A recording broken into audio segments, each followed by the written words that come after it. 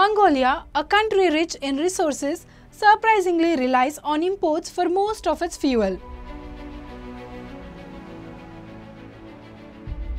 With a record high of 2 million tons of imported petroleum products in 2019, things are changing. Mongolia is building its first ever Greenfield Refinery, the Mongol Refinery, and MEIL is playing a major role in its construction. This game-changing project is a government-to-government partnership.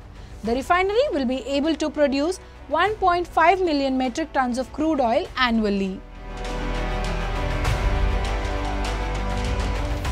MEIL is building crucial units like distillation units, a power plant, and facilities for treating various fuels. This will allow Mongolia to produce gasoline, diesel, and LPG domestically, reducing its dependence on imports.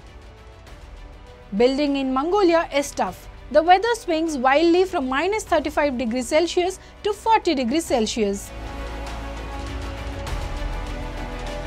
MEILians overcome these challenges with meticulous planning and hard work.